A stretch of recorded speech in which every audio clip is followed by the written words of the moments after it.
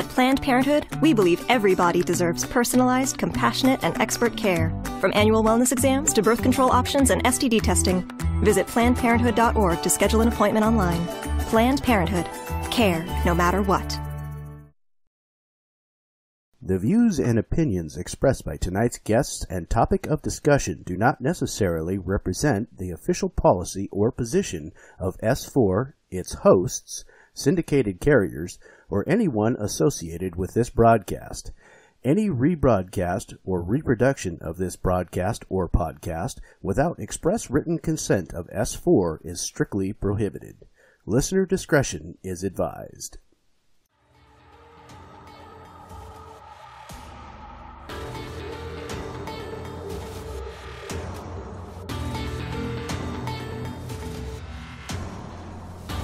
Welcome to S4 Radio.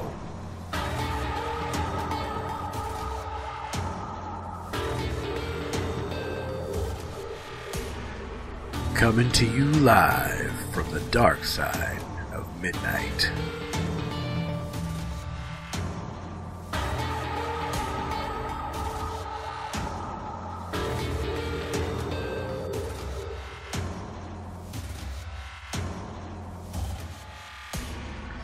Climb aboard as we explore all aspects of the paranormal, from UFOs and Bigfoot to ghosts and astral travel, and all the fringe subjects in between.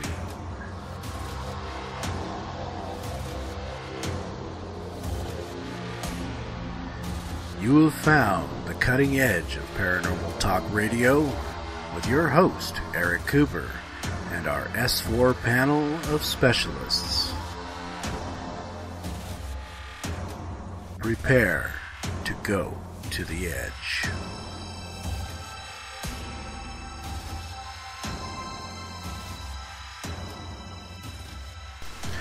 Good evening, ladies and gentlemen. Welcome to S4 with Eric Cooper, broadcasting live from the beautiful mountains of Concrete, Washington. Tonight, by popular demand, we are having our team show. We were actually going to have a different show this evening, but we had a lot of people requesting a team show because we've missed it a couple times due to scheduling conflicts. So here it is. Tonight on our panel, we have our Keith Andrews, an astrologer and alien specialist, Donna Cunningham of the Astral Team, Bonnie Smith of the Astral Team, myself, Corey Reist, and your host, Forest Moon Paranormal's own, Mr. Eric Cooper. Oh, wow. Good evening, S4ians. Yeah, it's been a rough month. I'm telling you what, and that's why it's a perfect time to have a team show tonight, because it's needed. Yes. And why is it needed? Well, we're going to go into that tonight because it's very much needed. This is going to be the team show that you've never heard before. I can guarantee it. I want to explain what an emergency response team in general does. I want to explain how a paranormal emergency response team can really be an asset to non-paranormal emergencies.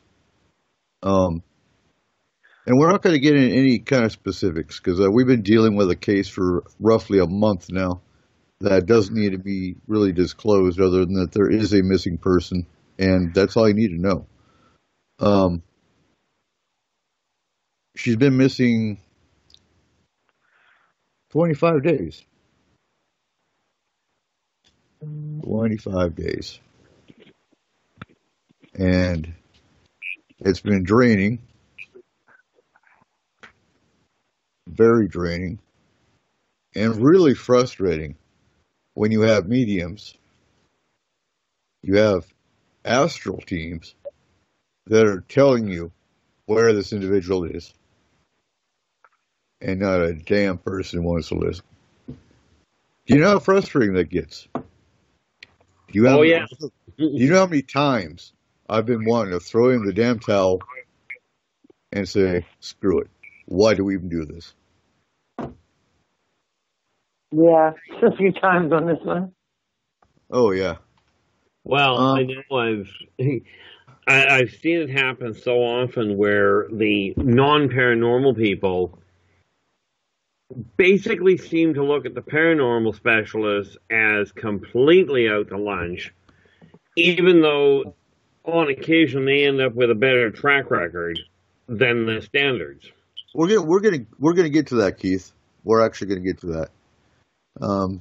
Yeah, I had to regain composure here for a second because, yeah, it gets really frustrating, and I can't even put into words my feelings.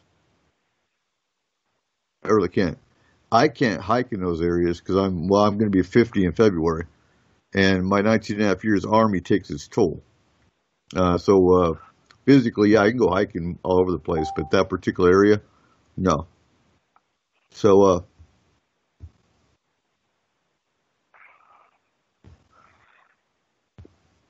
we started, so Forest Moon, and for any new listeners that are listening tonight, Forest Moon's actually been up and running roughly since 2006 and started in Iraq. And we started the astral side of it in 2012. And we've been going balls to the wall since 2012.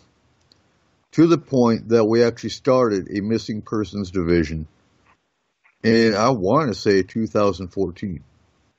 Does that sound about right, Donna, Bonnie? 16. I think that was 16 that we started that. Yeah. Was it? Briefly, like around this time of year, actually. It was about Right. it lasted about 6 months.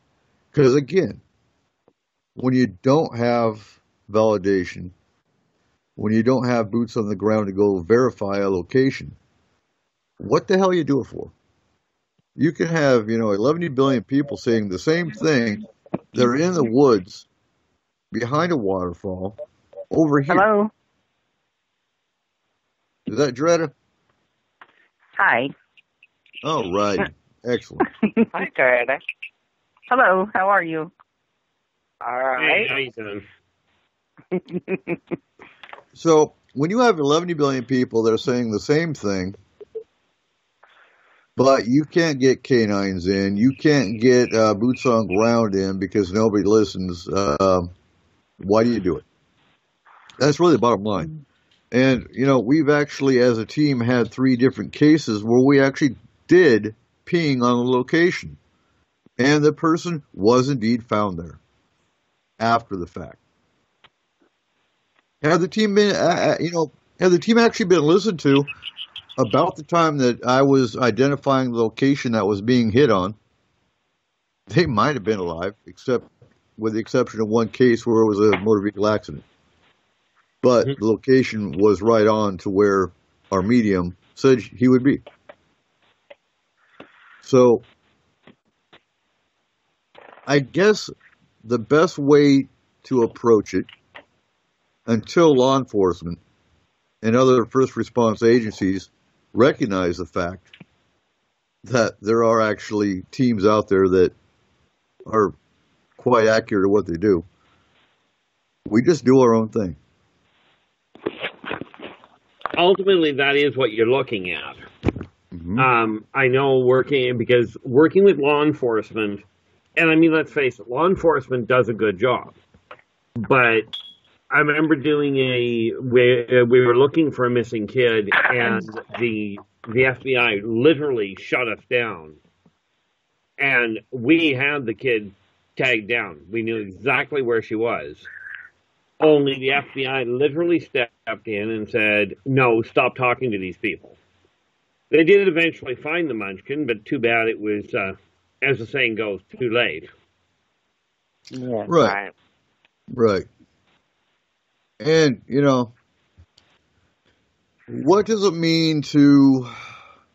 First of all, let's back up. What's an emergency? What's a paranormal emergency? Also, a paranormal emergency, by the Forest Moon paranormal definition, is anything, generally speaking, the first tier, because we have it on levels of basically triage, anything involving a severe crisis, which would be a spirit scratch somebody, a spirit push somebody down the stairs, or anything involving children or pregnant women. we haven't actually done this conversation in a while, so it's about time. Right. So why pregnant women? And if you're local, we want you on the team. I'm pushing that out right now because I'm doing a heavy new member push because of the new projects we're working on. And so you're going to get all this in training. Our training session, training cycle actually begins in October once Paracon's over with, and I get back from Caribou, Paracon, and we can actually start breathing again. So I'll be putting together a bit of I guess a more intense training program will be an understatement. Because we're actually going into, we're actually going to have a team paramedic. We're going to actually have technical rope rescue individuals. We're actually going to, well, I'm jumping the gun. I'll get to that.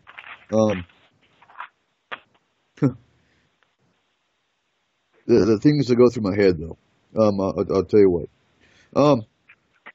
But why would we worry about pregnant women? You want to handle that, Bonnie? Oh, because pregnant women are vulnerable and so are their fetuses, and a lot of entities and things will take the fetus or cause a spontaneous abortion, it will seem like, to the person. And the fetus will not be there anymore. They'll take their soul. There are things that will take their soul and things that will take them for use. So it's real important to protect them and the unborn child as soon as possible if there's any paranormal activity going on. How's that? That's excellent. That's exactly what I wanted to hear. Also, high stress is bad. Simply, high stress is bad for the pregnant woman and the fetus together. So even if the entity isn't specifically trying to attack the fetus, something that's causing high stress is not going to be good for them either. No, even if the spirit is a friendly one, it can cause complications. Wow. Perfect. Well, yeah, because anything that is unusual and stressful to the mother can be unusual and stressful to the child. And stress is a high key thing to cause women to miscarry or cause complications with deliveries or anything else. Anytime there's a trauma going on, you open up that door to anything paranormal. Gonna cut in here for just a second. Cooper, I believe Tony looks like he may be able to come in now if you want me to go ahead and try to bring him in. Yeah, let's get Tony in. Okay, give me one moment. Tony's one we don't get in here too often. So, you guys hit it right on the head. I like to hear that because I know our training's working excellent. You guys can actually take over training one day. I can't wait. Yeah. So let's talk about Tier 2. What's on Tier 2?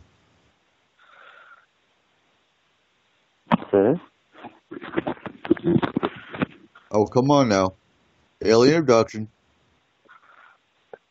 Okay. Well, My problem was not knowing which one was which tier. Oh no, but I got Bonnie and Donna right here. They know what the tiers are.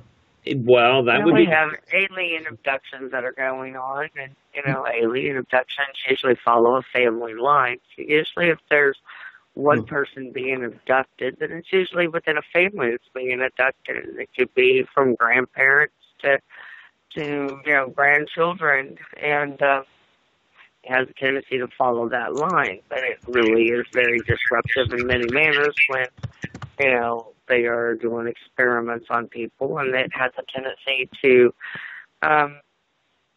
freak people out in all kinds of different levels. Causes post-traumatic and everything else. And we've got to where we can shut down a lot of those now. Okay, I believe we have Tony in with us now. Oh, good.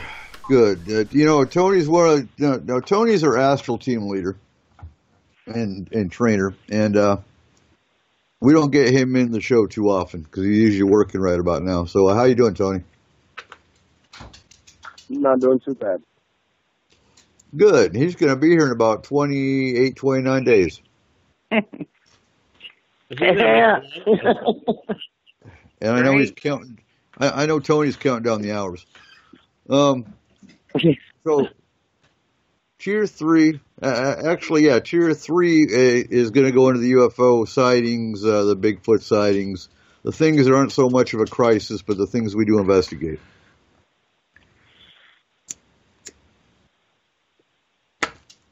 Yeah, or tax entities that attack or harming people. And that's the Tier 1. That would be the ones that are causing the most crisis. Right. Why would kids be on Tier 1? Anyone? Because they're sensitive. They're sensitive. They're easier to get to because they haven't developed even the cognitive self-defense mechanisms. And oddly enough, their level of curiosity makes them extremely vulnerable because they don't question. Exactly. Not to mention, being vulnerable, they're more sensitive to being attacked. Yep. So that's the baseline for how we operate as far as the paranormal emergencies go. And those are paranormal emergencies. But there's a lot of other emergencies that skills on our team can handle that are obviously non-paranormal. So what the team is going to be working on is disaster response, terrorist response, things of that nature, along with missing people. And, as I said before, we've tried this before. We're going to actually do more local cases with boots on ground. That would be the goal. So you got anything you want to add, Tony? I know Richard's doing a class soon for the next group. Answer.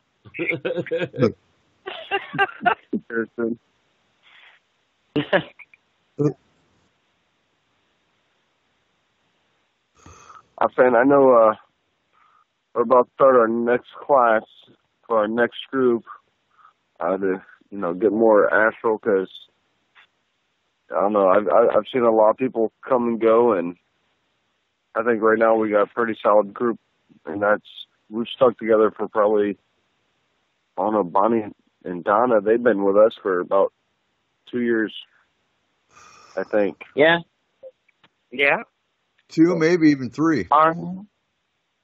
We're like working on, if you count helping us 2 and training us, then we've been on the team 2 years. It's not, I'm a new. It has been training on steroids too. Now, we have our astral team. I think what I wanted to add to that is a medium team. Mediums don't have to astral. We just have to have a medium that does astral, and that's a bonus. But I think it would be beneficial to get a team of mediums that we actually vet, verify that they're skilled at what they do. And because they work on a different level, on a different scale, basically, than what astral does. Well, yeah. You could have a medium that could pick up on a location. You could send out the astral to astral identify it, and then just send boots on ground to go validate all of it. Mm-hmm. See, the funny thing. Go ahead. The funny trick with finding mediums is what most people don't realize with mediums is it's like walking into a crowded room asking to talk to Bob. You need something. The medium really does need an actual name or something solid to work with, because when we walk into the room, you're asking to talk to somebody, and I love the people that come to me going, I just want to know if anybody from the other side has a message for me. Well, yeah.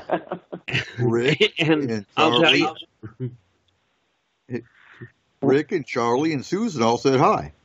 yeah, Right. Yeah. that's not usually the comment that I get them telling me. Only I'm not about to repeat that on the air. No. So, what we need to stress to non-believers is the fact that you can indeed pinpoint a location that you're looking for something or somebody, send in boots on ground to validate it, and ideally bring whoever home. Yeah, that'd be the best outcome. The thing Well, that I mean, that's people, the same outcome that even a non-paranormal team is going to have, is to investigate by any means that they can, see if they can Right. locate and bring them home. We're no different than any other kind of emergency response team. We just have different tools to use. That's all the only difference there is. well, exactly. And the thing is, what people have to remember, because the thing I keep hearing people going asking for is, well, prove it works. Well, your crew can actually do that. But the thing that people have to realize is lack of proof is not proof of lack. In other words, Right. just because you can't prove something exists doesn't mean it doesn't exist. Right. That's the other thing. We're not out there to find proof. We're out there to get the job done. We don't need to find proof that, a place is haunted like some of these other groups do. Our job is to, fix the issue, not make the spirits angry or whatever entity is there. That's something else that's different about us. Well, yeah, that's the big thing. I mean, why go in and push push buttons? When I know, talking to a lot of people that have had missing children or missing pets or missing loved ones, they really, when push comes to shove, they could care less how somebody is found and brought home. They're much more concerned with whether they're brought home. Right. So, I want to expand on this real quick because we've got Tony. And so when I give you a photo or a grid and I ask you to look for energy, how do you identify that energy on a grid? Usually I work off auras. Once I find someone's aura, I try to track it down. That's the best way I can describe mine. Okay, and because I want the non-believer that may be listening to the show tonight to understand what it is exactly we do and how skills on a team like this, because we're not the only team, we're just one of the many that uses this ability. So basically the way it works, I get a case, I'll send it to whoever basically is available on the team, and I'll generally be able to give them an address if it's a normal, easy case. And I'll be honest with you, I'd much rather have our team work on a spirit, a malevolent entity, or an alien abduction than I would a missing person. That's just hands down. Any day. Yeah. Which is why we got out of it. And, for the last 25 days has been hell because, well, we have a local case that we've been working, and that's the only reason we got pulled into it. So basically, I get a picture of a mountain. I get a picture of a state, a city.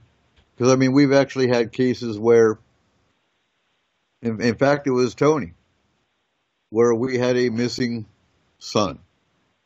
And it was actually you and Keith both that I sent on this case. And you both described the exact same park on the other end of town. And when I told the mother that her son, who is homeless, will be found in a park on the other end of the name of that town, she called, because this is in a whole other state. I can't remember what state it was. Well, I do, but I'm not going to say it. Right.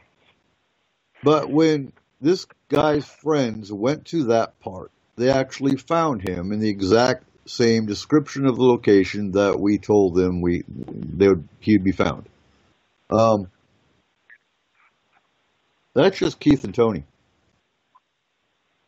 We've got the entire team on this case that we're working right now. Amongst the other, 10 or so cases we're working. And at least. Mm-hmm. Yeah. And we're going to, second hour, we're actually going to talk about the future. First hour, I really want to hit home what the team does, how the team works, and why it works. Here's some interesting thought on the whole situation here. Is that we have some different tools that we use. That's for sure, no doubt. But when it comes right down to it, other than the paranormal part of it, which is obviously a bit different, but the other stuff that we do for disaster response and for whatever else type stuff that's going on, or for search and rescue stuff, we're basically doing the same thing that other entities do. In a lot of the same manners we do them, minus the fact that we do have a few extra tools that we can use in our toolbox to help us, find people or, whatever it may be. The only reason for the most part, because most people don't even realize that we have some of these other tools that we're using, is just simply because they say, oh, it says paranormal on our name, so you can't be anything. Why not? Mm-hmm. Why not? We're people just like the rest of you. We just have a different name on the end of our group. It's time for people to open up their brains a little bit and realize that it's not in a name what somebody can or can't do. It's in what they can or can't do. And stop, discriminating against somebody else just because of a name. Because we can do this just as well as anyone else. It goes a little bit beyond that, because just even having the name, the fact that we believe in aliens and we deal with spirits actually came up with a couple conversations that, oh my God, you guys believe in aliens and spirits, so you can't do anything. And that's really what it boils down to. We believe in aliens and spirits, so we shouldn't be smart any other way. Well, see, that's just it. I keep telling people, when they tell me, "Oh, you can't," we don't believe in aliens and spirits. I look at them and go, "Well, that's okay because they believe in you." Good answer, Keith. Good one. Yeah. Well, I love the people that tell me that they don't believe in anything they can't see. And I made a mistake taking that the religious route, so I've changed that a little and asked if anybody actually has ever seen gravity. Because I'll tell you, it does play havoc with your life. Something else I found funny, and I found it proven to be true. There's a lot of non-believers until they need help. Oh, and then all of a sudden, they start believing, oh, you guys are actually doing this stuff. Sometimes it actually takes them to be the victim enough to help them, for them to go, oh, you guys weren't, I remember talking to a veteran one day, and they told me there are no non-believers on the battlefield. You No. don't. No, you don't. And and the ones that because we're at the market every weekend, and I get the ones that come up and they see paranormal on our banner, and so you believe in this stuff? I'm like, yeah, that's what we do. We're an emergency response team. Yada yada yada. Go into the spiel, and I ask them, so you haven't seen Bigfoot? No. You haven't seen UFOs? Nope. And you're lucky. You're lucky because I'm telling you right now, the ones that we have to deal with, if you have that mindset, you wouldn't know what to do. Well, that's just it. I mean, I take a look at it. It's like you don't believe in them, and like I know a lot of people that fit that bill. And the problem they run into is exactly that. If you don't believe these things are possible, and all of a sudden you get faced head on with it, you are so far out of the water, you don't have a clue what you're up to. I've seen that happen to a few people too, and it does turn them around if they have a good enough experience, like wow, and then see that, okay, wow. Yeah. What was that? Just leave it at wow. I don't know what to call it, but okay, wow, and oh, wow. Yeah, that's good though, because it's one more believer when that happens. Question for Bonnie and Donna. How many times have we been interviewing a person and their response is, I know you probably think I'm crazy. But everyone else has thought I was crazy for this. First words out of their mouth. Almost every Yeah, always. I know I've never told anyone, or if I have them, people think I'm crazy. Yep, first word. Yep. That is a very normal response. Well, that's almost 100%, almost 100%, 99% of all cases. I know you probably think I'm crazy. No, we've seen this stuff. We've dealt with this stuff. We understand. You're telling the truth. Right. Granted, we do get our crazy ones every now and then, but we got a lot more people that actually need help. I would say, but we don't just discard them as crazy really quickly. We go through everything and make sure that, we go through a process. We just don't just wave them off, oh, you're crazy, boo. We go through and check them and go through the whole thing and then try to help them. And honestly, the psychiatric issues that come out are blatantly obvious when they come out. Yeah. Right. And for any new listeners, we do have a therapist that handles the psychiatric issues. She gets them the help they need. But again, you can take a horse to water, but you can't make them drink. So in those cases, we do get haters because of the fact that, well, once we ruled them as psychiatric, you can't do anything more for them. Well, I will tell you, you can actually lead a horse to water and force it to drink, but it takes a lot of work. It does. It's called driving the horse. It does. The trick in the getting a horse to drink is the timing of it. But the sad part is finding a psychiatrist or a psychologist or a therapist of any form that isn't going to lock you up in a heartbeat when you say, oh, by the way, I think I've been abducted, is a challenge. Yeah. Right. Well, the thing with that though, and you'll probably agree with me, Keith, but abduction cases follow a very, very similar pattern. So, with that being said, oftentimes the abductee doesn't even know they've been taken until they start telling you, what their paranormal issue is, and then all of a sudden it's like, oh, damn, you follow the pattern of an abductee. And you start asking them, and then you start asking them, further questions. And I hate being the first one to tell someone they've been abducted. I've done it before. Oh, yeah. I mean, it turns the whole world upside down. Yeah. But a lot of times they think they're having a repetitive dream. when they're being abducted. They just think they're having a repetitive dream, and they try to write it off. That's that rational side of your brain, things of the unknown that you don't know. Everybody tries to write that off in their conscience so that so it doesn't freak them out. So that's what I find a lot. Yeah, Mm-hmm. it's abject rationality. And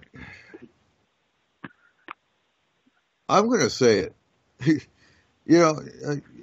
Not every missing person's case is an alien abduction. No, fairness, very few are, comparatively. No, very few. On the same note, not every spirit case is demonic.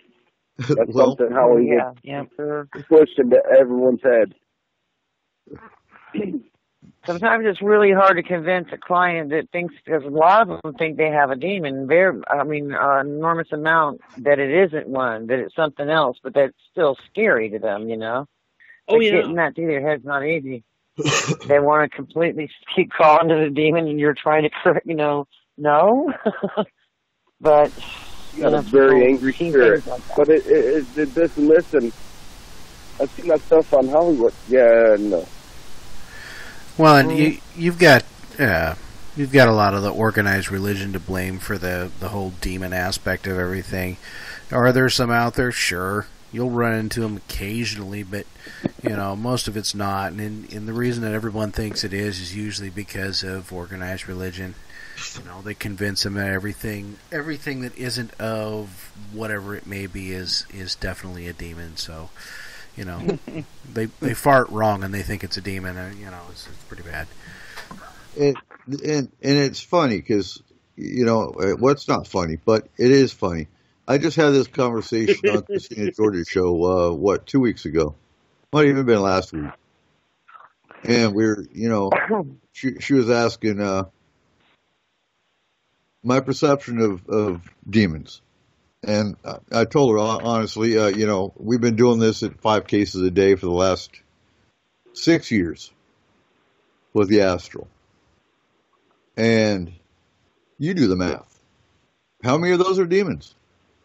Maybe 10? Maybe. And in fairness, the thing people keep forgetting is demons are a race unto themselves. And everything that looks like a demon isn't a demon. Right. Yeah, true. Well, they have their own hierarchy and their own stuff to worry about, way more than whether a mortal is doing something. They could get, like in the words of Eric, a fart in the wind, less about what mortals are doing. They got to worry about their own stuff, usually. Well, I was actually gonna bring this up to you, Tony, because you know more about demons than I think anybody on the team. But the fact of the matter is, not all demons are bad. Some demons you can actually work with. Most of them will have some type of self-esteem. They will not work unless they have something to gain from it. But look at most humans. How's that any different? Sadly. Exactly. And, I said that on another show, that, there's actually pagans that work with demons. And, oh my God, you could have sucked the air out of the room. Seriously? And that does not make us satanic or anything. Who would want to work with a demon? Well, actually, demons are no different than other entities. With the exception why would humans work with aliens? You're telling me there's good aliens, just like there's some decent demons. Yes, there's all sorts of different ones out there. There's good humans out there. There's bad humans out there. There's not much different. Exactly. I think some humans that might say I'll be the demons these days, to be honest. Well, I think the misconception comes from the Bible. Because if you look at the Bible, if you look at the Quran, all demons are evil. Right. Those are the two religious texts that talk about demons the most. The Quran and the Bible. And You know,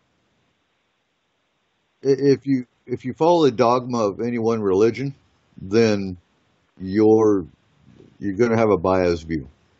If that is the dogma you're setting.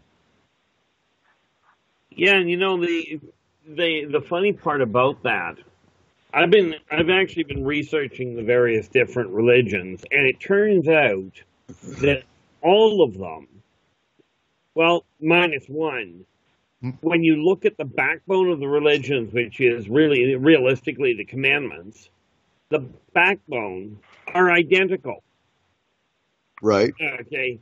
Like literally Christianity, Judaism, Sikh, the Hindu, the Wiccan, the Church of Satan, they all have literally the same commandments. Now, if this is the case, and considering we also know that when you start looking into the religious aspect, it does tell you that, everybody says, oh, God made man in his own image. But God also says he has many, many children on many worlds. Right. And what I found with the different religions of the other worlds is they also teach the same 10 commandments. In all fairness, they only teach 4, but the 4 commandments encompass all of the others. So something to hit on there also is if you look at a bunch of different religions, the Greeks, they talk about a great flood. The Bible talks about the great flood. All these different cultures from all around the world talk about a great flood. A great flood happened. I don't doubt that. But was it Noah writing it out on the ark with just his family? That part I'm going to disagree with. Well, that one I can tell you. It's happened many different times.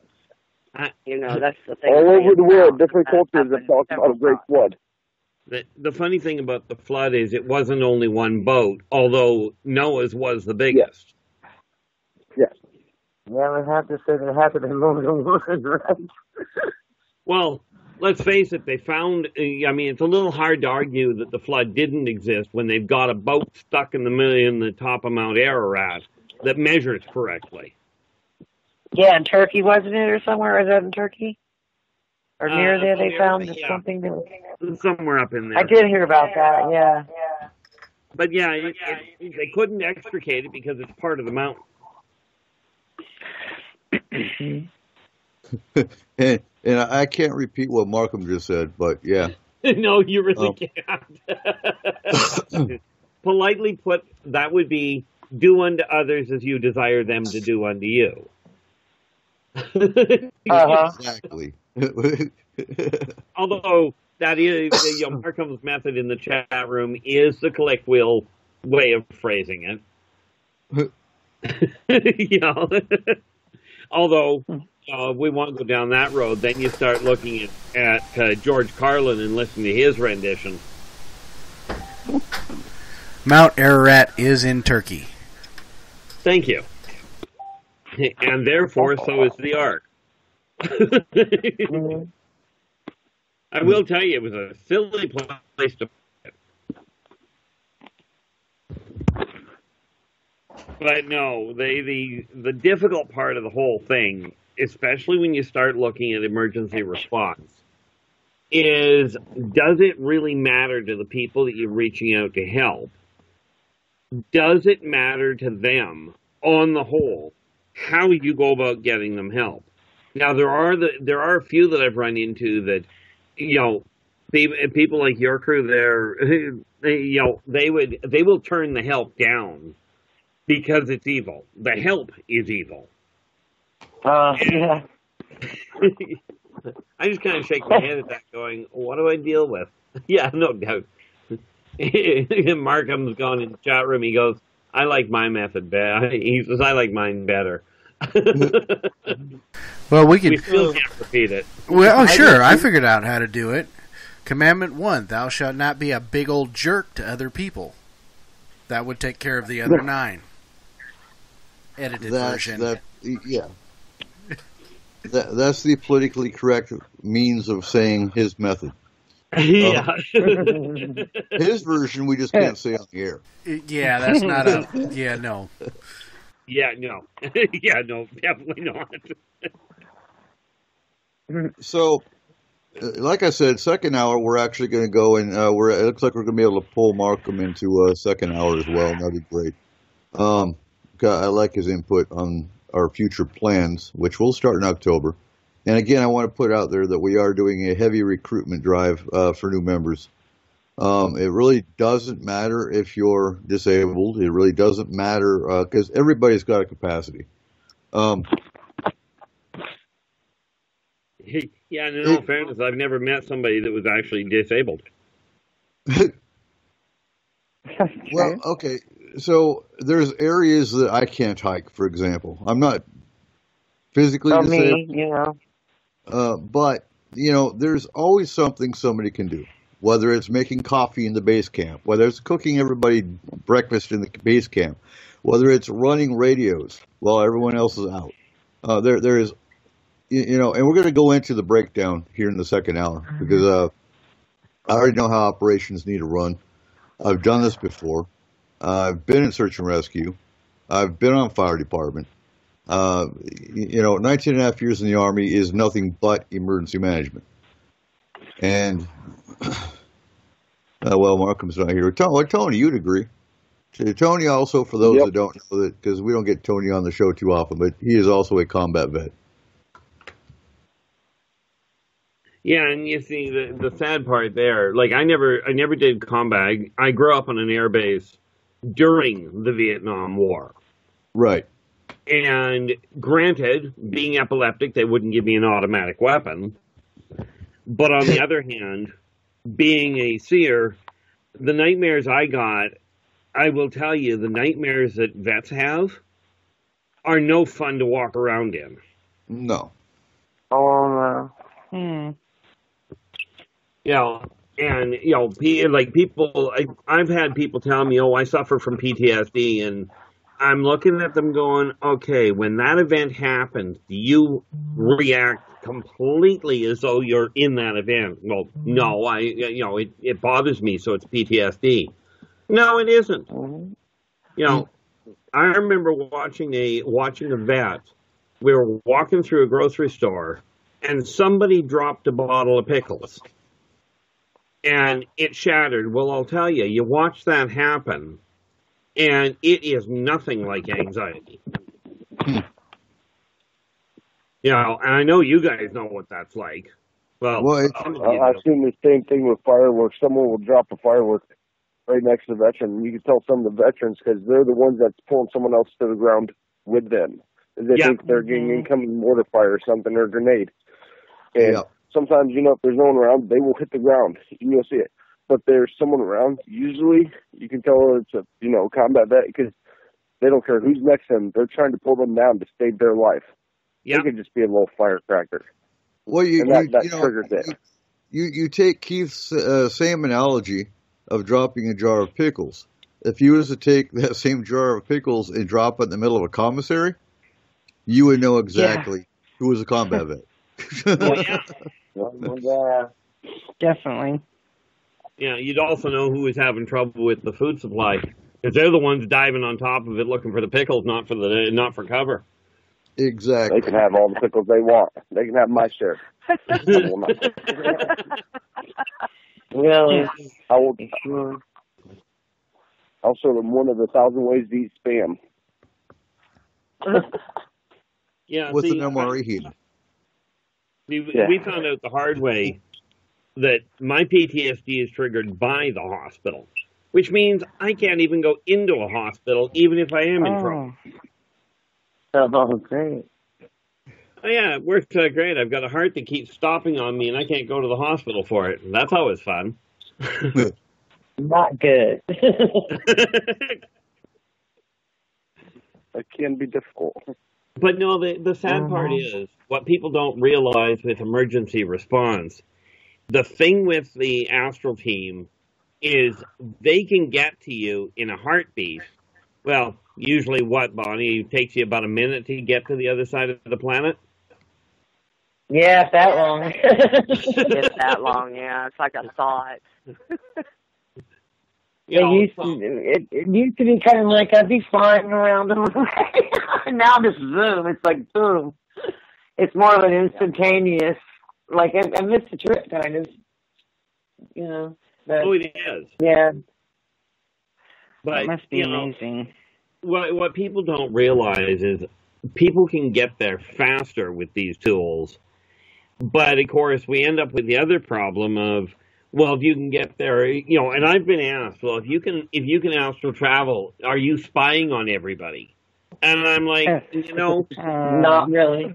you consider privacy, Oh my gosh. stay out of my journal. I consider privacy, would you mind staying out of my head? Yeah. You know, Mm-hmm. What, Yeah. what, Too what busy to kills do me, that. what kills me is they act like we have time for that. Yeah, that's No. what I mean. Do you really think we have time to go spying on everybody? I don't think so. Well, Yeah, we have better crap to do. Not any inclination or bother. well, I had a client one day that told me he thought he was being spied on by the government. And the long story short, I told him, I says, look, I got good news and bad news. The good news is you're right. There is no question the government is watching what you're up to, and they've got all sorts of things tagged. So he starts going off, and I says, the bad news is, frankly, you aren't that important. No. No, I can, for him. I can Get assure them to you get on they, their list, you'll know they're spying on you. I can assure you they got You more know? important people to Yeah. pry than them. Yeah, but when it comes to finding, and I wish that the non-paranormal researching crews would actually turn around and turn to the paranormal, because there are times when non-paranormals can't find what they're looking for. Lord knows, even being paranormal, I have a problem with it. I keep losing my coffee cup. What could it hurt anyway? They have, you know, what could it hurt if they haven't found the person anyway? If everybody tried to work together once. I mean, I know in some places it's more acceptable, and I've seen television shows years, not recently, but years ago, some psychics leading on, you know, helping with murder investigations and things. But, you know, if I find anything like that, I'm really afraid to come forward to be honest, you know. Oh, I've told I mean, people. not with the case we're working, but I'm talking about in the real world, because it's, how are you going to tell them I know that, you know? Well, that's why when I was asked to look into a case locally here, I told the woman, I says, yeah, I'll talk to the police, but let's be clear. I will not go into the police station and volunteer. They want to find me. I'm not hard to find. Uh-huh. You know, because it's just that. You go in, you tell the authorities, and the first thing they're asking you is how you know this information. You're already at the top of the list. Exactly. Yeah. Exactly. And it's a very bad situation to be in. I have a situation I've been in, known about for 23 years that it's no physical evidence, but I know it's psychic, and I'm not about to open my mouth. And that's terrible. Things should Luckily change. for Eric and them, they're over in Washington where it's kind of more accepted. I'm in Indiana. We are like the Yeah. Christian Bible Belt area. I don't talk about this stuff with half the people here. Well, that was like growing up in Comox in British Columbia, Canada, right smack in the middle of a small town Bible Belt. That was Oh, boy. You know I how it is think then.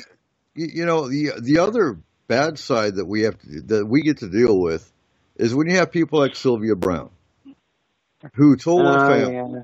you know, the whole Sylvia Brown story, where one of the most famous psychics of that time is going to tell a family that you can stop looking for your child because, well, your child's dead, and then come to find out that child had been quite alive, and tortured in a basement for years.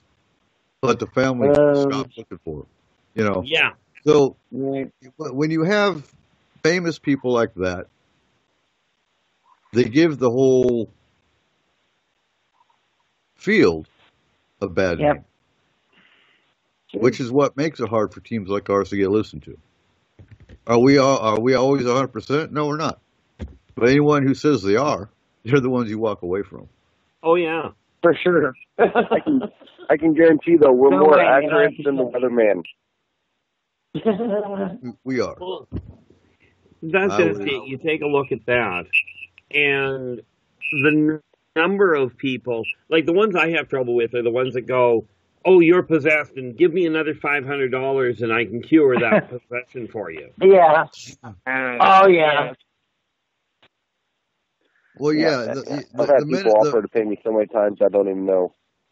the minute People a quit posting monetary in our group, and Eric's called them down on people like, they'll try to PM our people posting for help in our group, other people trying to home in on them and get involved in it. And every now and then, you just recently had a post about that. They were actually contacting some of our clients, other people, and telling them to do stuff. And I'm like, no. Eric, different.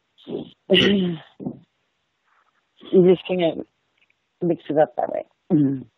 Well, we're at the top of the 5 minutes from the top of the hour. Let's go ahead and go to break, Corey, and when we come back, hopefully we'll have Mark come in, and we are going to talk about how we're going to fix this problem. Yeah, sounds good. Yeah, when we come back from break, we're going to continue our team discussion tonight. And on our panel, we have R. Keith Andrews, astrologer and alien specialist, Donna Cunningham from the Astral Team, Bonnie Smith of the Astral Team, Tony LaCroix of the Astral Team. Hopefully, when we get back, we're going to have Eric Markham, our FMP scientist. We also are lucky enough to have Jaretta Osborne on tonight. She is from our aftercare team. Join us every Saturday night at midnight Pacific Standard Time. You can find us on Spreaker.com, The Fringe FM. And for local listeners, you can catch our shows on KSVU 90.1 on your FM dial. Saturdays at 10 p.m. to midnight.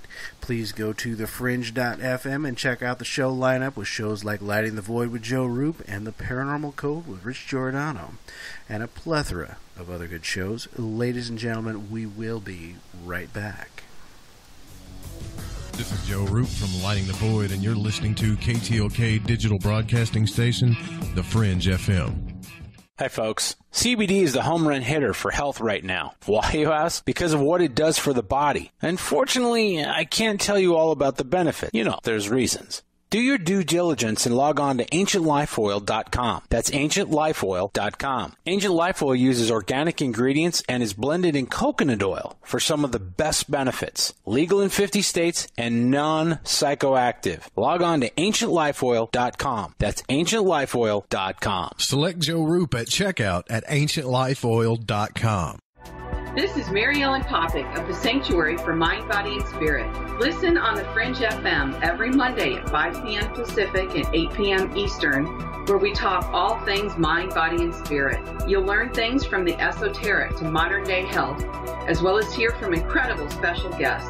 There will be something for everyone each week, so don't miss it. That's every Monday night, 5 p.m. Pacific and 8 p.m. Eastern, live right here on the Fringe FM. See you there.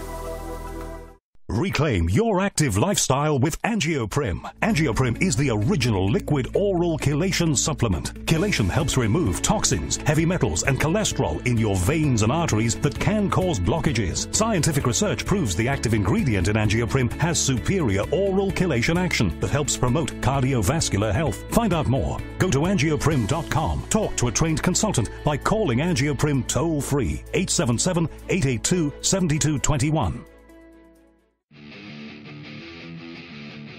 This is author Gordon Roop of GordonRoop.com, and you're listening to KTLK, The Fringe FM.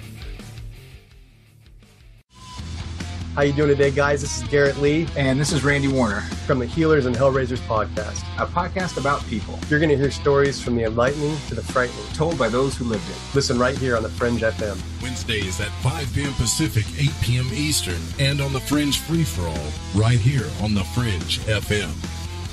Hey folks, guess what the number one phrase that Life Change Tea receives by email? You ready? We love this tea! We love this tea! Time after time, week after week, we love this tea! Life Change Tea gives you more energy. A beautiful cleansing, and fulfills its slogan perfectly. The tea that makes you go. So if you want to be on your health game, log on to getthetea.com and order Life Change Super Strength Tea. Packages come in a 1-month supply, and when you brew this stuff, wait until you see the results. Aren't we all about the results? And with a lot of people's health struggling, we can use a little bit of help. Doctors will tell you disease starts in the gut. So log on to getthetea.com. That's getthetea.com. Be our next email saying, I love this tea. I love this tea. Get the tea at getthetea.com. Helping America one tea bag at a time. This is Reverend John M. Polk from johnpolkmedia.com, and you are listening to KTLK, The Fringe FM. Paranormal radio hasn't changed much in the last 20 years. It's the same boring, safe, and easy radio. The guest comes on, the host asks questions, the guest answers, end the show, right? Not with the Paranormal Code. You actually get entertainment. You actually get information told to you the way it should be told. Very truthful, very direct. I'm your host, Rich Giordano of the Paranormal Code. You can listen to me Monday through Thursday, 10 p.m. Eastern, 7 Pacific on the Fringe FM. I hope to see you there. Are you intrigued by Paranormal Talk Radio? You'll love the new Paranormal Radio app from TalkStream Live.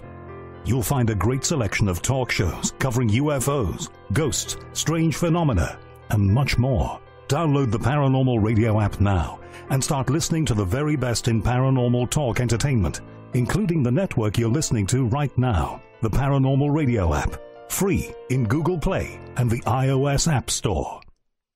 Hi, this is Ryan Gable, host of the Secret Teachings radio show.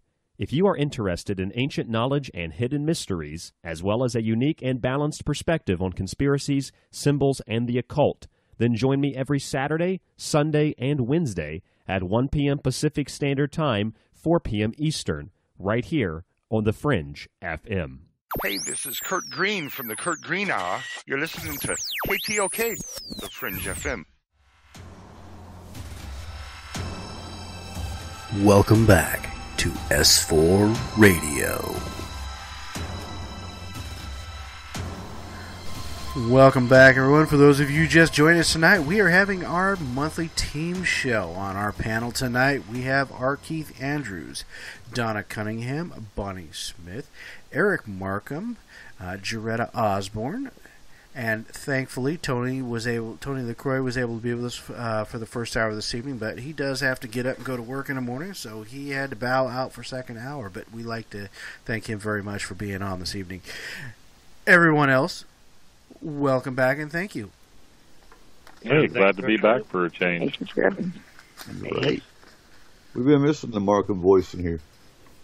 So, first hour we hit on what the problem is.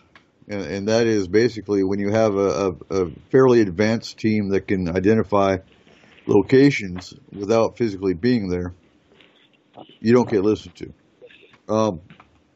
The second hour, I want to go into how we're going to fix it. And yes, we do have a plan. And I'll say it a third time. We are doing a heavy FMP recruiting drive. What we're looking for, even if you're not into the, I have people that aren't even into the paranormal that are in FMP, that are on the new team that's coming up. Anytime you have any kind of, and I'm going to focus on search and rescue operations, we're going to cover those, also disaster response, things of that nature as well. When you're talking search and rescue operations, however, you're talking 4x4s, you're talking water rescue, you're talking canine, you're talking eyes in the sky, which we already have. We have Steve. Steve's listening. Everyone say hi, Steve.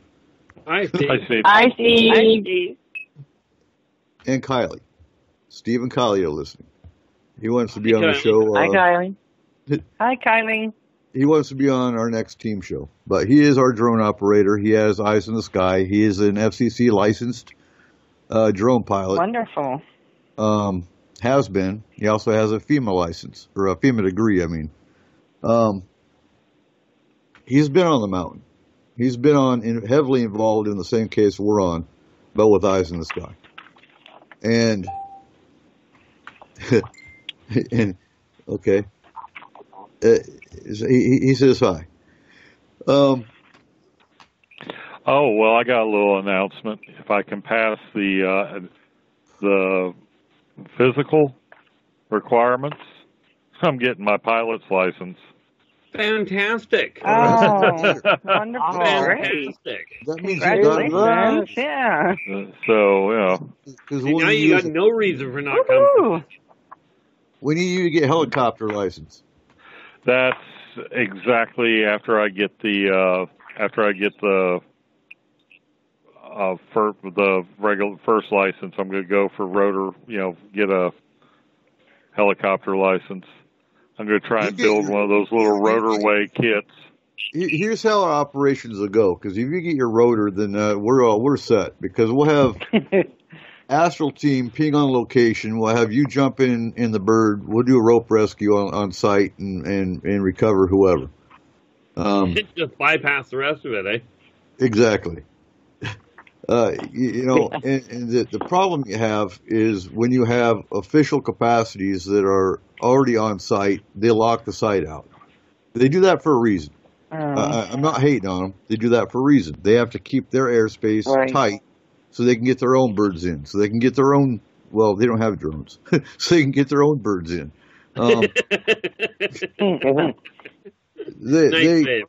They have very, very selective drones that they do use. The only reason we couldn't get involved on this case sooner than we did was because they had the site locked out. And Steve and I drove down to that site as soon as we were able and got the ice in the sky. And I know Steve's been down there numerous days since then, going back tomorrow. Difference being, he's going to be paying attention to these sites that the mediums and the astral are telling him he needs to go check out. Yeah. Gives us a much better chance of getting this girl home. So yeah, and you did say she's been gone 25 days already. Yeah, well, today's 26. Yes. Yeah, 26 now. Yeah, 26 now. And again, I'm not delving into specifics. We're talking what our team's going to do as far as the future. This is just a prime case to use for an example of how, if we had a boots on ground, we could actually be a lot more active. We already have a new member that joined today who's getting his paramedic certification. So we need medics. We definitely need at least 1 to 2 paramedics on site. And again, when you have a base camp, you're always going to need cooks. You're always going to need someone just to maintain order. Make sure no one comes into the base of operations, which is where we'll be. Radio operators to monitor the frequencies, monitor the radios, monitor the scanners, do coordination. Water rescue, I'm not so worried about right now because, well, they have official capacities that handle water rescue. 4x4. So, I was in ESAR back in the 80s before I joined the Army. Back then, if there was a call out, every team rolled. There was no segregation. There was no, we're just going to pull this team, we're going to pull that team. Every single team rolled, which means you got 4x4s. What's the capacity of a 4x4? 4x4's got 2 missions. One, they roll roads. They're beating every road that's around that area that you're searching. 2, depending on the ability of their vehicle, how big it is, they load up basically with a squad of searchers. They'll drop them off at the highest point, and the searchers will dismount and they'll do a grid down the mountain. That's how 4x4s roll. We already have a 4x4 leader. We see more folks with 4x4s that want to jump in. And before I go further, I'm not taking away from local capacities. Local capacities also have their own search and rescues. We're just a search and rescue team with, a more unique perspective. And that would be the medium and the astral, which won't get listened to. So we're going to do our own thing. With that, though, without stepping on toes, we still need to get state certified, which means everyone on the team needs to go on the FEMA Academy website, and I'll post all these links later on. We're actually starting training in October. But you have to take the ICS. I believe it's 100, 200, 700, and maybe Steve will probably correct me. It might be 800. They're real easy. They're free. You just go online. You take a webinar, basically, and write a certificate. That's all there is to it. Okay. What we're missing is technical rope rescue, and I believe we have a line on one in the UFOI team. So with that, we need ground. Like I said earlier in the show, I'm going on 50. I can go on basic hikes. I can go in the basic woods, but when it comes to climbing up peaks and things like that, I'm just not in the right fitness anymore. I like to stay in camp and help out. And that's fine. We're going to have plenty of positions that people are going to be able to fill doing it. Apparently, I've already been listed as camp cook, so because I can get that slop out quick. Okay. I came to the conclusion, Mike, going out and we have the camp barbecue. The camp cook will probably be Chris and Brent. You will be the camp barbecuer. She'll do breakfast. You'll do lunch. Dude, I can outdo any of them on breakfast. Trust me, I make the best breakfast burritos. I can do security. Yeah, I came to the conclusion my going out astrally for search and rescue is great. Going out physically, number one, bad leg, not a good start. Number two, you better have 911 ready because you can bet your bottom dollar I'll be lost. That's where the training is going to come in, because the last thing you want is a SAR team to be getting lost. Yeah, so we'll really bad. That would not be good. That would be me. You know, I have no sense of direction. Well, I've yet to find one with I've got a sense of direction that's second to none. I've yet to find somebody with one worse. You might be. Now, Bonnie gets to date with anyone on getting lost, honestly. So I want to pull Dretta in now. Dretta's been listening for the last hour 11 minutes. Patiently listening. Where do you see aftercare fitting in with this plan? I see it fitting in with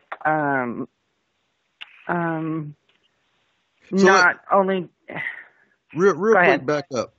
Explain, because I always like taking our show as if we have listeners that have no clue.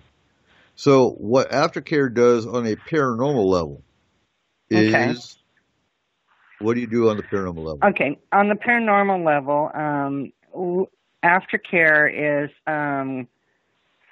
we're trained individuals that include psychiatrists, crisis counselors, and metaphysical specialists, and together we're there to help the client move on by providing counseling and guidance after their trauma, as well as providing them with the necessary instructions to prevent further paranormal occurrences.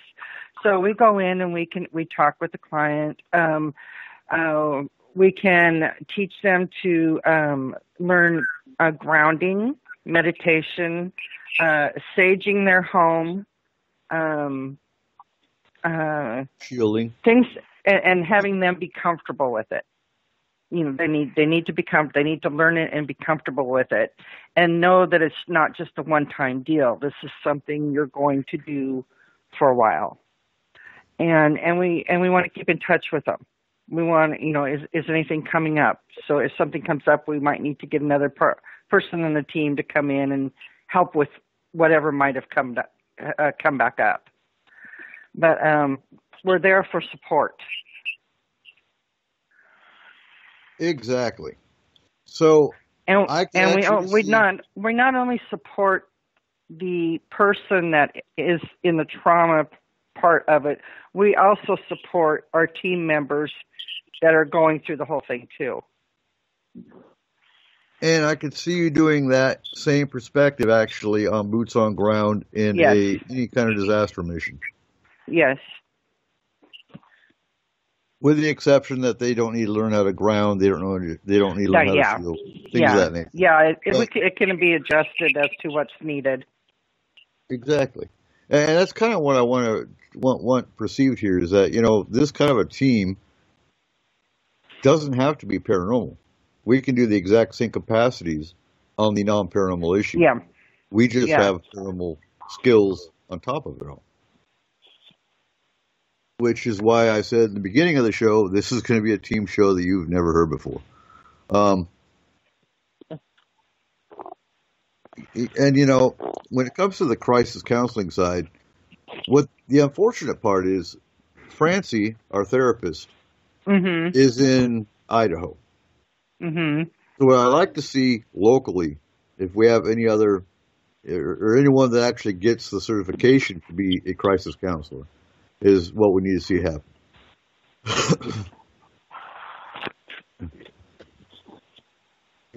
Yeah, unfortunately, what I found with a lot of the people that have the, and I will call it so-called certification. Yeah.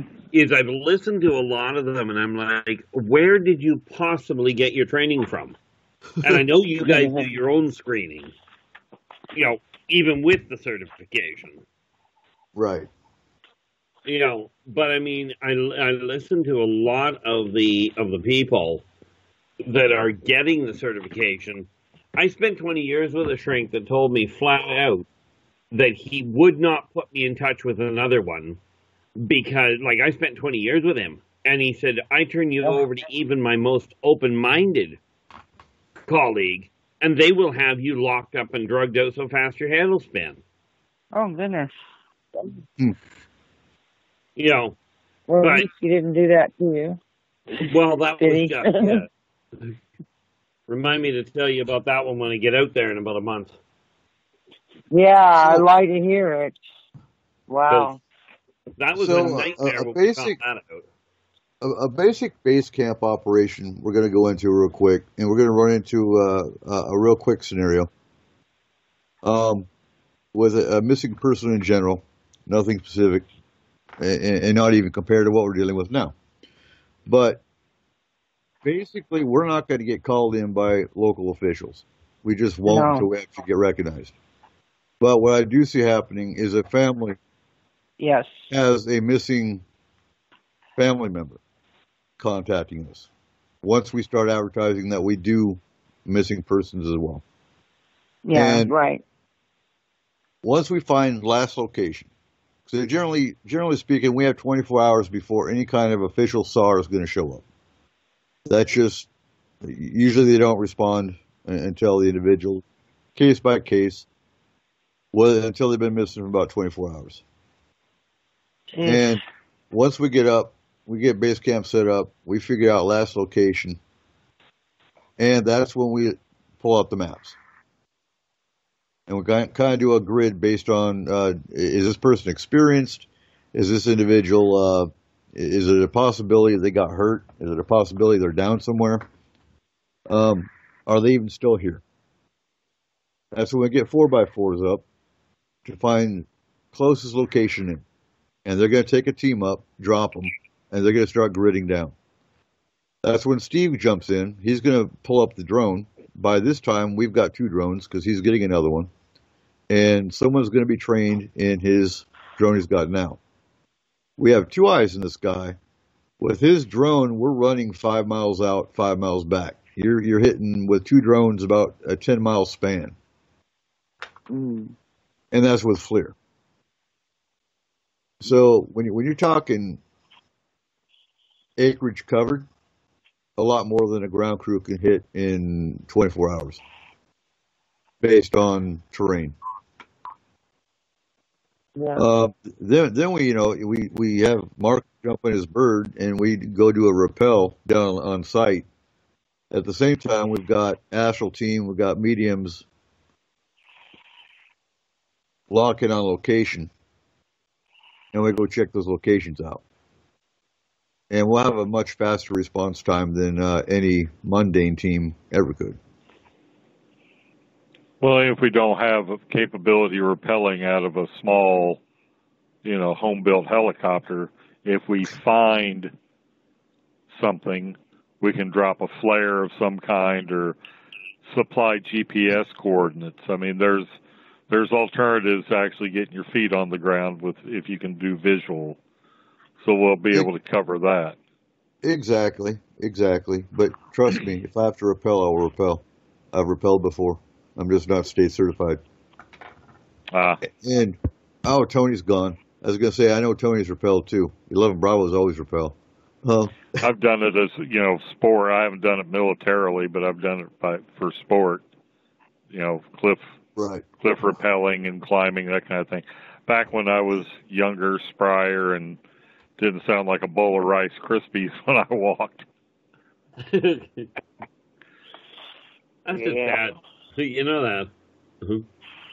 And the sad part is you're going to have, because we're on terrestrial radio, we're going to have people listening to tonight's show going, they don't know what they're talking about. Well, actually, we know very well what we're talking about because, again, we found people in the past.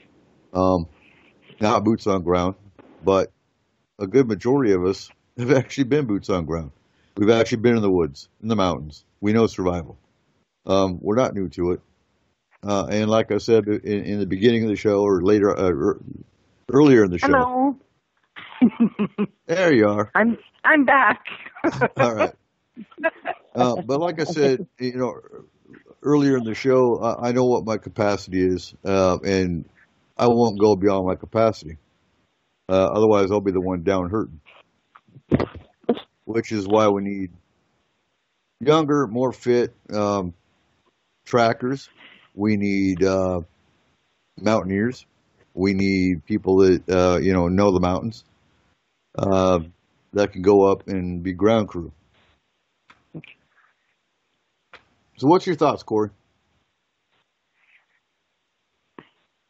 Well, my thoughts on the whole thing is that, this is going to take some time to get this stuff together, for one. For two, we are definitely going to have to do some serious vetting of people because if we're really going to do this, we can't have anybody that's going to be flaky. It's going to have to be people that, if we call upon them to find a missing person, whatever it may be, they got to go. We've got to be able to have people that are going to do it. Not, I don't feel like I can do it right now. No, this is if it's going to be emergency response in that manner, it's got to be a commitment to do it. And then thirdly is that, it's pretty obvious, that we're not going to get any recognition in this stuff until we actually prove it 2 or 3 times, that we can go and find somebody on a mountain somewheres or wherever it may be, and get them back to some type of civilization safety, medical help, whatever they need. It's going to take a little time. For sure, to get this up and running. And, I'll be frank and honest, is that, it's going to be one of those things that if we don't get any traction with it, we're probably just going to have to drop it. But I hope that, we can pull something together because I think that, the members of our team, especially once we're able to vet some people and get stuff through, are going to be ones that are, unlike some of the others, more open-minded to look in different places and to think more critically at times because, so many of the municipality-type teams for doing this type of stuff, they go so dead-center book. Mm-hmm. This is exactly how you have to do all of this, that they never think outside the box. I think there would be more people rescued and saved if they actually did that, and unfortunately that doesn't happen, and I think that's where we would have a leg up for sure. So, it's like I said, it's going to take some time. We're really going to have to be careful and be very critical on who we get on the team to do this, and it's going to have to be, very, very high and tight. Very high and tight. And that's where the military side is going to come in. like I said, we're starting training in October. And, of course, it's going to be Paranormal 101. It's going to be ufology and alien abduction. It's going to be the legal side of paranormal, just like we always do. Our training cycle always starts in October. But what's going to go along with that will be land navigation, map and compass, living off the land, basically, survival skills, first aid, and a plethora, a plethora of other skills. I'm licensed in the first aid part. Well, we might actually pull in. We might pull in Astral. Me too. They get the base camp. We might actually pull Astral in to give a class on how you astrally identify a missing person. Ah, I'd like to know that. We need to get people CPR certified as well. I'm CPR certified too. That's really not hard. That's actually not hard to do at all, because you can actually go to, I believe it's Evergreen Safety in Burlington that actually does, if you have a class size big enough of 20 people, you can actually get it done. We could actually get Red Cross to come in and do it. Sometimes the fire departments will do them too. Right. I actually know somebody who does the training for a lot of the EMT and fire department stuff. It's the same type of thing. If you can get a class together large enough, they'll come out to whatever center, and they do. This person here does not only just CPR but all of the first aid as well. That's working for Skagit County. I have to have it all. Yeah, ideally we'll get the entire. CPR, you need first aid. Yeah, ideally we'll get the entire team CPR certified. CPR first aid certified. Some of us actually also have crisis and suicide prevention certification.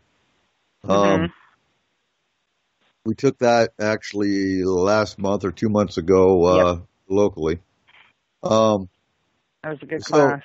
The more certifications we get, the more state recognized we will be. And again, like, and Steve confirmed it, we need to all go. I've already got everything done, but I need to get the team on the FEMA, it's FEMA University, I believe it is. Again, I'll give you all the website and get the ICS 100, 200, 700, 800 done. And 100, what was it? 100, 700? Is 100, 200, 700, and 800. And those are your basic incident command system classes. Okay. All your fire departments require it. Your search and rescue requires it. And we're going to require it because they're official. They're free. It takes maybe 1 or 2 hours per course out of your time, unless you know the information already, and then you can just whip right through it. It's all part of my Homeland Security degree. I actually had to take it years ago in search and rescue, so it's very familiar. And the military actually created the ICS, so I actually used the ICS in the Army. So very familiar. It's basically your command structure, how things operate, why they operate the way they do, and how everything flows. So we will get all this training, and we will be boots on ground. I think it's needed. Excuse me. I do too. From what I've been, reading and stuff for the case. To be honest with you, I've kicked this around for the last year or two. Have you? Yeah, and it really took the last 25 days to see the necessity of it. Yeah. Yeah. To be completely honest with you. What's your thoughts, Markham? You've been quiet over there. Oh, I was just thinking of some of the things that we could do and some of the training that's out there. I mean, you tipped me off on that armed shooter. That was a free course through Homeland Security. There's got to be a lot of resources out there that we can find where we can get a team that's quite well educated, and it's not going to cost anything out of pocket. Right. That's the other thing. I will say we do have a GoFundMe up. We've actually had the same GoFundMe up for the last year, and that's for any kind of FMP operational costs. We are going to be needing new gear for this new team, and so anyone that wants to contribute to it can do so. Not asking anything, but if our team's going to be successful with the new gear we need, by all means. Yeah. And you're putting that list together, right? Yeah, I'm actually up to about 49,000 off Granger, but I know I can get it a lot cheaper. Hey, we all need an idea of. Well, that's actually for a lot of medical gear. That's a lot. We need litters. We need rescue baskets. It's actually the litter that comes out of a helicopter. Yes. They're mesh. There's a lot of survival gear that we need to get. And I would like to have an ICS command tent with field desks, with maps, and comms are very important. Communications. Yeah. So, there's stuff, rescue ropes, things of that nature. There's stuff, a lot of stuff I do have of my own. And if I put a list together, everyone on the team's actually already got a pack list. If you just got your basic pack list already made, we would be one step ahead. Yeah, it's a base camp, the camp kitchen, things of that nature that we need to come pull together. Okay. And again, like Corey found a telescope at a garage sale today that we could have used a Skywatch. We all go to that was a nice one. We all go to garage sales and get camping gear and things of that nature. That cuts a lot of our costs down.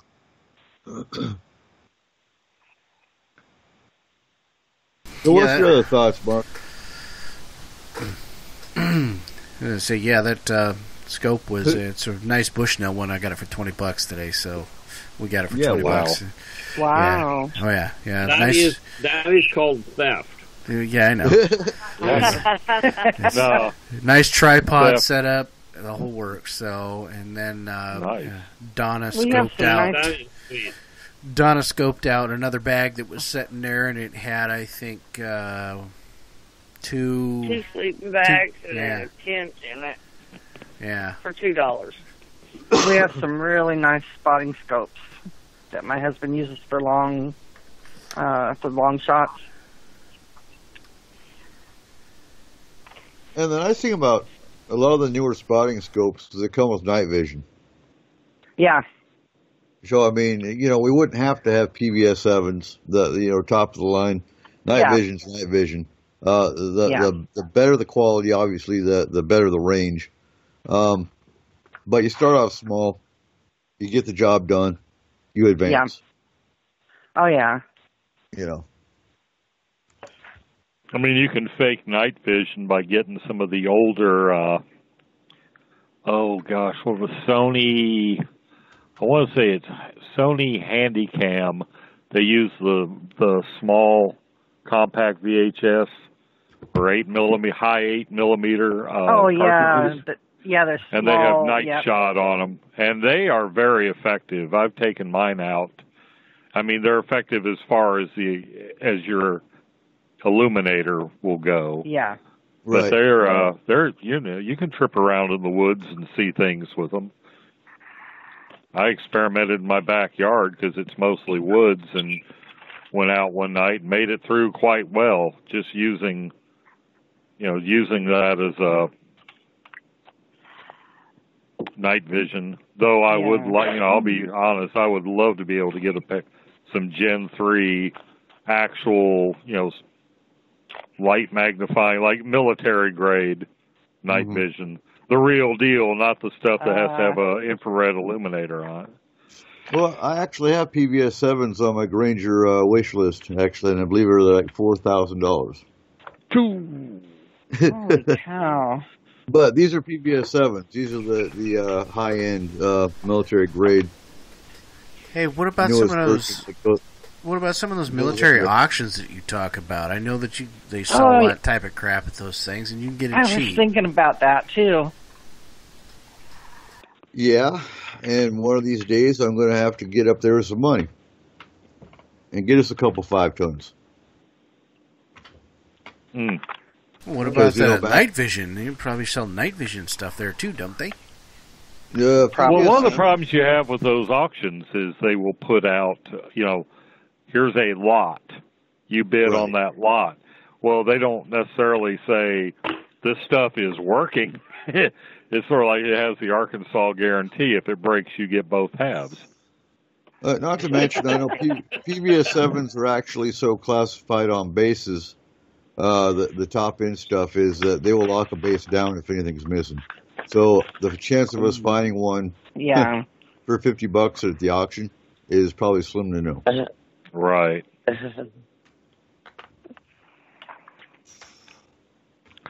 Well, as these things improve, I mean, I don't think there's anything wrong with the Gen 1s and Gen 2s. I mean, the price on them is already going. I remember when I first started looking at them, Gen 1 and Gen 2 were, $3,000 and $4,000. Now they're getting into the more, the realm of almost affordable, about $1,200. But then you have to worry about you've got an obsolete set of night vision goggles, and if the tube goes out, now what do you do?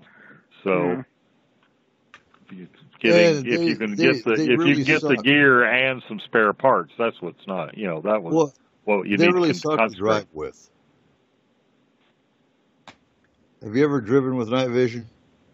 No. I can imagine first time somebody's headlights hit you, it's a bummer. Well, I was a master driver, so I had to actually teach drivers training to privates with, Humvee and 5-ton. And part of our training, we actually had to take them out night vision driving. And there is no depth perception with night vision. So you can't see a ditch. Now there's a website I'm going to send you the address to that I'll pass on deals in a lot of they deal with a lot of the military surplus, and I was just I'm looking through it for some of the gear we might need, and they've got like the old style canvas and wood stretchers for about $20. Okay, or just under $30. So there's sources where you can get this stuff fairly reasonable. Well, I'm just not going to say that. I'm not going to say their name on the air because they're not paying me to endorse them, and I ain't giving it away for free. Well, not to mention the old wood litters are actually what I'm used to working with. So I get stuff I'm comfortable with that I could train you guys with. Then by all means, we'll jump on it and get it. And $20, yeah. At one time, I had my own stash, but over the years, it's gone. So, the old IV poles, the sawhorses that you put the litters on, all that kind of stuff would be great. And again, the site you're talking about would have all the stuff I'm talking about. So, we'll definitely take a look at that one.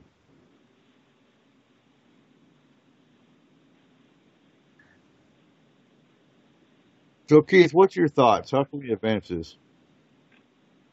Well, the first thing you've got to do, obviously, talking to the population is necessary, but what you got to do is get to you connect with the laymen, if you will, that are open, and utilize their connections to get into the if you will, licensed search teams and the licensed investigation teams, where you can at least get what they'll consider proof to get your name out there.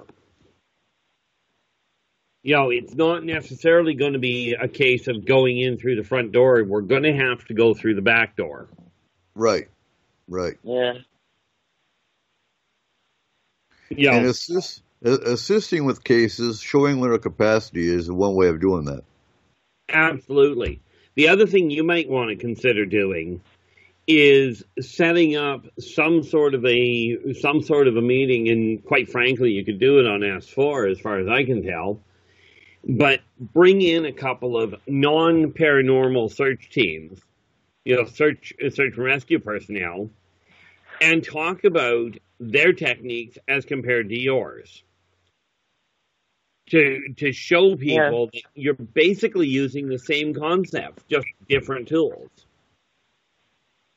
We're using an astral map versus a map on a wall. Even though we use both of them, we have an additional eye on that map that they don't have. Yes. But when you're dealing with search and rescue, when you're dealing with your standard search and rescue peoples, they work on a logic base. And if you can show them a logical connection between the astral maps and the physical ones, and get them to point out that there is no difference in the maps you're using, in essence, they are the same tools that are being used, you will gain better recognition. Yeah. How about this? Here's a suggestion. And it's so simple, yet it's, could be such a huge thing. And then an aspect is, if you're going to have a kind of a separate team, but it's still part of, but it's a separate team, it's a whole separate entity. Instead of having it be Forest Moon Paranormal's Search and Rescue, how about Forest Moon Search and Rescue Emergency Management? Yes. That sounds good. Oddly enough, that actually works. You change the name, and sadly, 9 times out of 10, people will see it differently. Right, so the smell. Or we just take the denominator out of it and call it Forest Moon Emergency Response Team. You take the paranormal aspect out of it. It's PRER. Yeah, you could do that. Yeah, once you take the paranormal out, yeah. But that was my main thing, is just getting the paranormal part off of it, and if you give it that little technical term of search and rescue emergency management, that is such a huge thing, and everybody goes, oh, when they look at it. So it's, something to think about, just to, for that team specific. I can see one drawback to it, to changing the name and taking the paranormal out of it. If you list yourself as paranormal, as simply Forest Moon Emergency Management Team, you fall into that quagmire that so many other companies fall in, and you completely lose the people you're trying to find, i.e., the people that are looking for the paranormal investigators. Yeah, good point. Well, that's what I'm saying, is we're adding a team, we add a name. We don't take away the paranormal from our paranormal team. We're still Forest Moon Paranormal. We still have our Forest Moon Paranormal team. But if we're going to have a search and rescue emergency management team, we have now not just Forest Moon Paranormal, which is completely separate from, but not totally, but people will see it as completely separate from. You have Forest Moon Search and Rescue Emergency Management Team. Little separate entity, little different name. Everybody looks at it completely different. And we take the alien and the Bigfoot and the spirit off the sign. Right, because it's not part of that team. Just us mediums and astral people floating around then. Well, maybe you name it Forest Moon Search and Rescue Emergency Management, a division of Forest Moon Paranormal. That way you get both groups are represented. People that are wanting to search and rescue see that first, and people tend to quit reading when they see what they want to see. and the people who are looking for paranormal will read past that and see the part that says a division of. Right. So that way we can serve both the client bases. Yep. Consider seeing an alien this year mountain. Yeah, which is really kind of comical. I mean, the number of people that we talk to that tell me that all aliens are violent, evil individuals trying to conquer the planet. I'm looking at them going like, well, if they were really trying to conquer the planet, why is everybody questioning whether or not they're here? Mm-hmm. Well, that whole thing there, that's proceeding from a false assumption. If they wanted the planet, if you can harness, and I've said this before, if you can harness the power and the technology it takes to go faster than light to get here, it's definitely a Bambi versus Godzilla. Mm-hmm. The war would be over before, the takeover it'd be over before it began. Yeah. There'd be no the Independence Day crap where, our best weapons, it would be more like War of the Worlds where our best weapons had no effect on the invaders. Well, but not necessarily, because, how fast can we astral somewhere? Have you ever figured out this? I bet you have. The speed of, like you said, you asked me earlier, how fast can I be across the other side of the world? I'm on the blink of an eye almost. Well, that's the funny thing about. But we can't control the world. Well, that's not travel within. That's not. That's not travel within normal space-time. But that's the funny thing about it. It is that talent that has the off-worlders concerned. The number of humans that can actually astral travel, and there'd be more if they'd actually relax, but astral travel puts you into a different field that bypasses the mechanical electromagnetic fields. Okay, it bypasses the entire drive system because of the ability to interrupt the connectivity between neutrons, protons, the nulls, and the electrons. It tears them completely apart if you know what you're doing. Well, and we actually have a couple recent cases where the client is actually astraling without knowing they're astraling. So, that goes right into what you're talking about with if all the people that could astral were actually astraling, the off-worlders would be in trouble.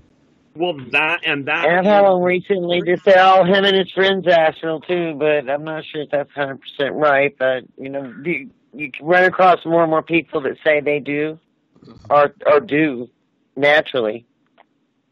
So can you be taught how to do that, or is it something? Yeah. Sure, I was. Yeah. I learned in 2011. Everybody is born with the ability. The problem is you're taught to stop using it, usually by the time you're 3 or 4 years old, 5 at about the latest. People are taught to stop using it. Just like everything else, you can be taught to reactivate it.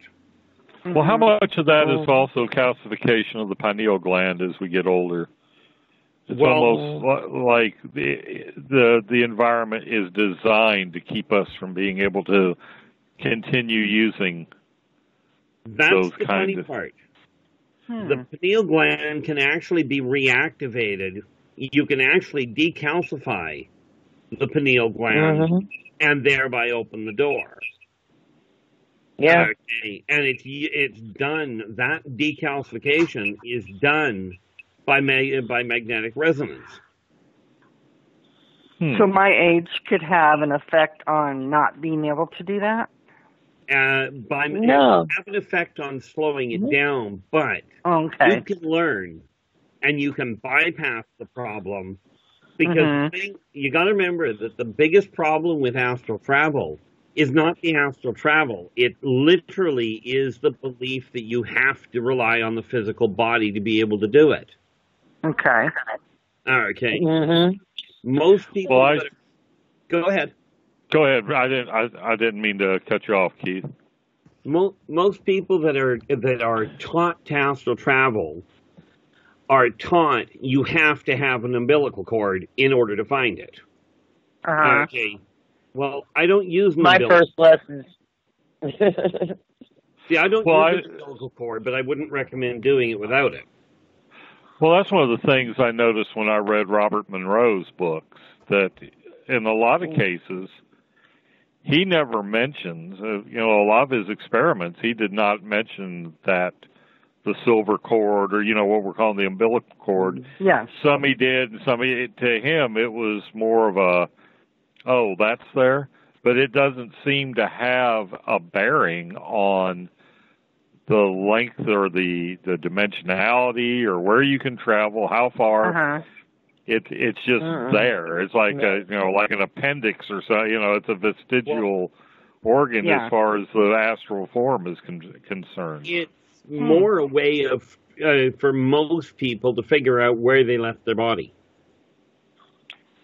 Because that's kind of how I was taught in 2010. But you know what? That wasn't the best. I was just like doing a year course of meditation, and towards the end of it, that was where you grounded into learning to astral travel in it, and I did it visualizing with the cord and everything, and it was so third trip I felt like I wasn't going to get back in my body, and it was a really weird sensation, and I never did it again until like 2016.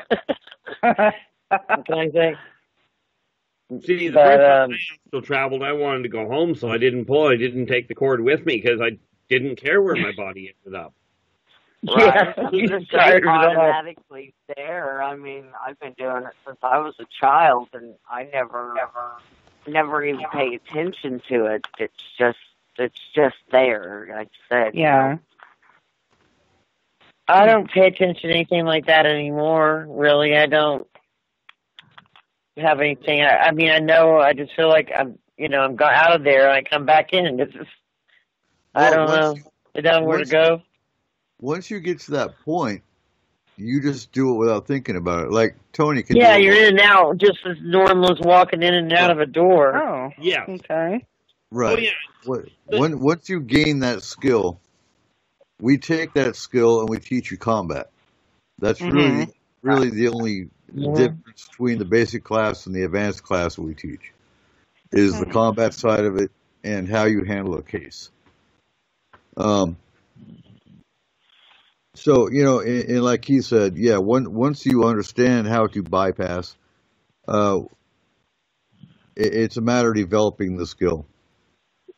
And then doing it more often. You learn more with practice. Yes. And the more cases you do, well, here you are. Oh, trust me, it wasn't this past 2 years ago.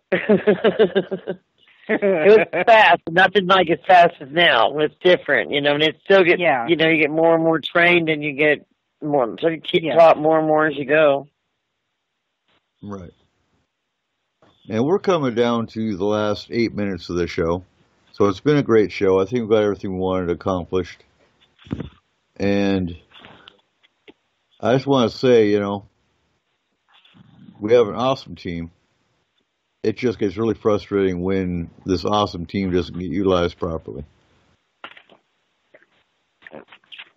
Well, I do feel you'll be finding that starting to change pretty quick because of some of the shifts that are happening. I know.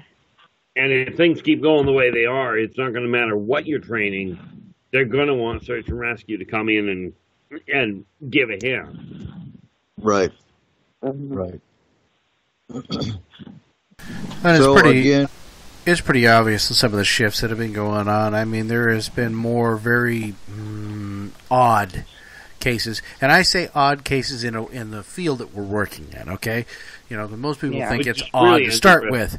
So, I mean, we've had a lot more odd cases for us in recent times than I think we've ever seen before. So, it's not real surprise that there is definite shifts coming that Keith is talking about there, because it's getting very different. I can tell you that much in a lot of the cases that we see coming through. Yep. And, the thing is, you're going to find more and more people where the problem is, as you alluded to earlier, the problem is that people are triggering their own abilities, not realizing they've triggered them, and getting caught in a reality that looks completely screwball compared to what everybody else is talking about. Right. Mm-hmm. So, again, that's happening. We are doing a heavy recruiting drive for new members. Okay. We have Paracon coming up in, what's our count, 28 days? Yeah, about that. And for everyone listening, make sure you're here, September 22nd, 10 a.m. to 6 p.m. And then if you're still, if you're just not tired, we got the VIP roundtable where you're going to get to meet Keith. You're going to get to meet Michael Hall, Dave Scott. You're going to get to meet, we have a plethora of speakers coming, and it's going to be awesome.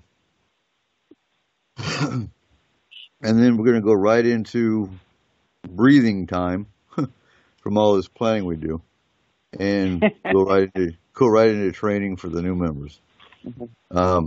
And we actually have new members lining up already, so it's nice.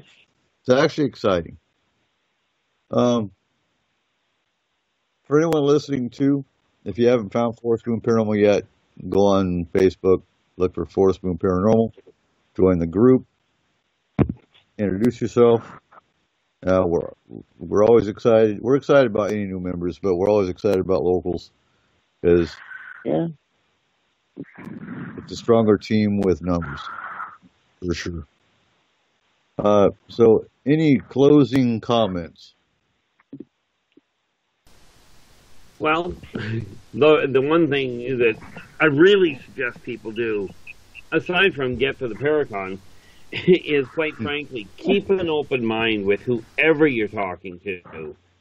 Because some of the strangest things, as the saying goes, truth is actually stranger than fiction. I agree. Markham? Well, I just go back to the old saying, there's more in heaven and earth than are dreamt of in your philosophy. Anything you can imagine statistically with the size of the universe, everything, just about anything you can imagine is out there. It's just whether it's here, whether you can encounter it on Earth or at any given time. But I mean, there's nothing so far-fetched that it doesn't exist somewhere in this universe. And that's something to keep in mind. Yeah, excellent. As we've said before, how deep does that rabbit hole go? Yeah, it's a toroid. It just goes in on itself. Yeah, I want to say it was great having Dredd on the show tonight, too. Dredd is another one that doesn't get on the show too often. She's usually listening. You got any closing comments, Dredd? No, I've learned a lot tonight being on here. I've always been, when I first heard of Astral, I didn't even begin to understand what it was, and my curiosity has been piqued quite a bit. But this is an amazing team. It really is. So you're amazing too, Doretta. Yes, you are. How about you, Donna and Bonnie? Just jump into SMP if you have questions. Ask them. There's no such thing as a stupid question, and we're here to educate. And if you're at a point that you're beyond the education point of it and you need help, we're here for that too. That's good to know. I don't think it's possible to get beyond the education point. No, never. This This actually came up, again, when I was on Christina's show, is that, this team is learning every case we do. There's no such thing as an expert in this field. We're always learning. And we've been doing this for 16 years as a team. So, come on now. I've been in this field for 28, and I'm just barely scratching the surface. So for anyone to sit there and say, you don't know what a spirit is because I've done this. Well, yeah. Any team that's been in this field for under 10 years is a newbie. That's just the bottom line. Things are changing, that's for sure. There's always something new as we figure out. Do one. There's always something new that makes us scratch our head. Yeah. Well, you just see some of the things that are going to come across through the breaches. That ought to be entertaining. Okay, folks. For you, it's that time. Well, we're going to see. It's endless, I know that. And I wouldn't change what I do either. What I see and the people we help. We get to help a lot of people, too. And that's what it's all about to me. Someone having, understanding of their life and themselves and peace and being able to deal with it, All right, Corey, go ahead and take us home. Now we're going to find some people, too.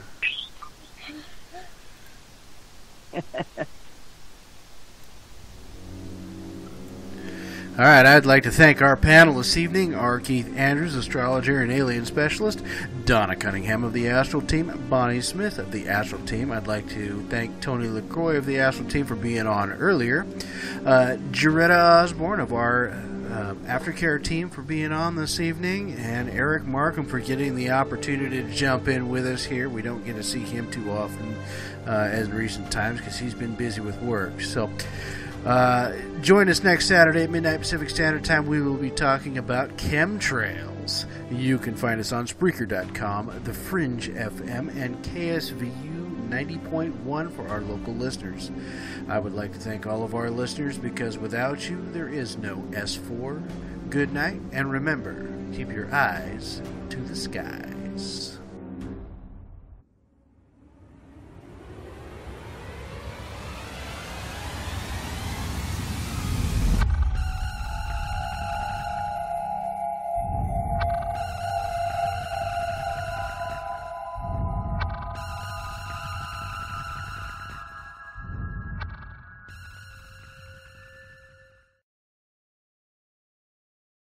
At Essentia, we're here to put a flag in the ground and tell the world a better you starts with a better water. This isn't fashion, this is science. Essentia is supercharged ionized alkaline water with a 9.5 or higher pH and a clean, smooth taste. Essentia is designed for the doers, the believers, the overachievers. Drink it in and do all the things that make you extraordinary.